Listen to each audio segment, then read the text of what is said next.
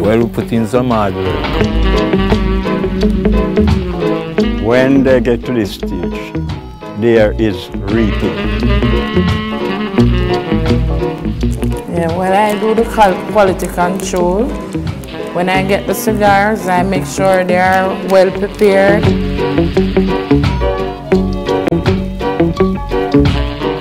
For cigar connoisseurs worldwide, there is no greater pleasure than having a cigar that has been made with premium Jamaican tobaccos.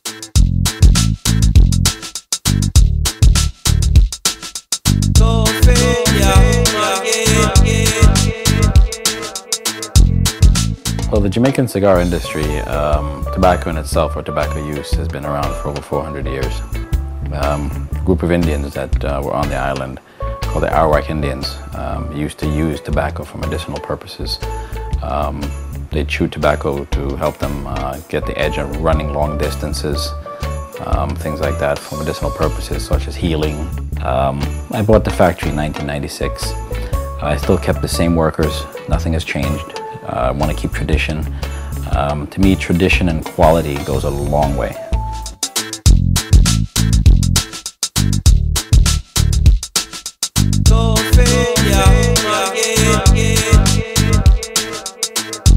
Tradition is what I feel is keeping the history, the rich history of the tobacco industry intact. We can go out and buy machines, of course, and you can produce 1 million cigars a day with a machine. But that's not really what the tradition is all about. You have cigar workers, rollers, that actually painstakingly select tobacco leaves. They roll it on the table, just like traditions, just like how the Cubans used to do it, just like how the Arawak Indians used to do it. You keep it going. There's something that is preserved, just like a culture.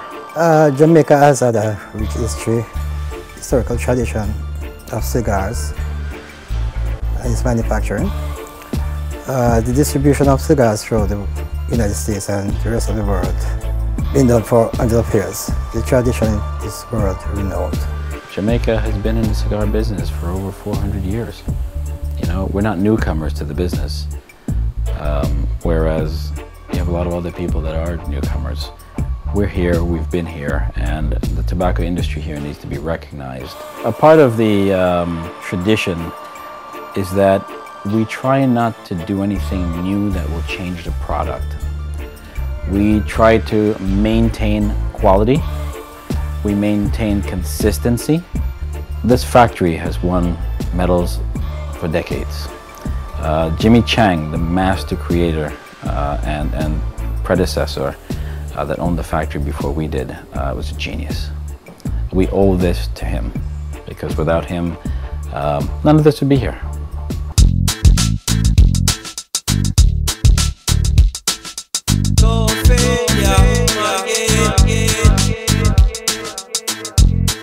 Most rewarding things for me as a tobacco farmer, to put in some hard works. Hard work, you have to dedicate yourself to work what you're doing. 6 to 7 days a week. When you plant it, 7 weeks you start reap, or 6 weeks you left to the type of land you have.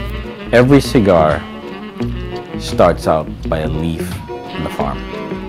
You have to have quality control, select the right length of leaf. After we reap the leaves, the men take it from out the field, take it to the ladies in the huts, and the ladies tie it on. We add a certain amount that ties on the rail, that is the green one. I will get success, you know. The workers, you have to make sure that they're skilled in knowing what they're doing. You can't just make a cigar and smoke it. You have to age it after it's finished rolling.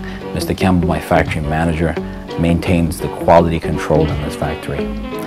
Nothing passes this doors without him giving the seal on it. Presently, Barrington Cigars is the only manufacturer of Jamaican cigars operating out of Jamaica. Owning Barrington House Cigars is my way of giving back. I don't have to come here, I don't have to run a cigar factory, but I see the enjoyment and the enlightenment and the smile on the people's faces when I come down and they say, this is my product, look at it, it's in the store. I made this with my hand. The most rewarding things is to get the cigar in straight colors, write down and pack it back in the box and put it away.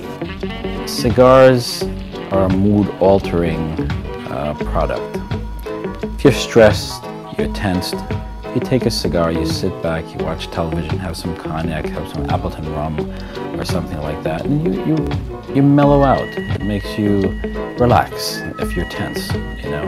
And it also helps you to be a little bit more aware because of the nicotinic acid that's derived from the tobacco. Cigars in itself appeal to very different markets. You have a beginning smoker that would start out with a guaranteed Jamaica.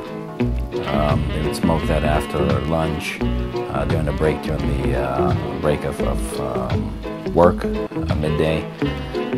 Then when they get home, they would graduate to from the Doors, which is an after-dinner cigar.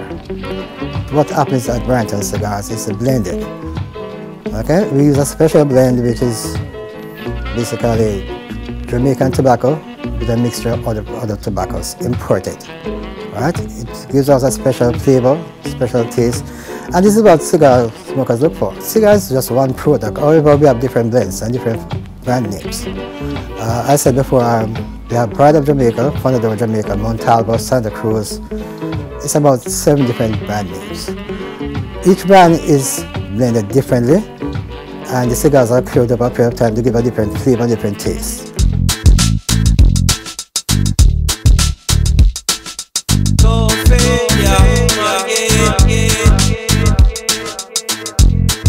The major changes that have taken place over the last 15 years is actually quality control and packaging. By pushing the Jamaican cigars and Jamaican industry abroad, it brings more awareness to the products and quality that Jamaica has to offer. We want to give someone the best that Jamaica has to offer. So the Jamaican cigars are part of that. The enjoyment of smoking a cigar is beyond anything anyone can believe, you know. Taste the Barrington cigar, a taste of distinction, the best Jamaica has to offer.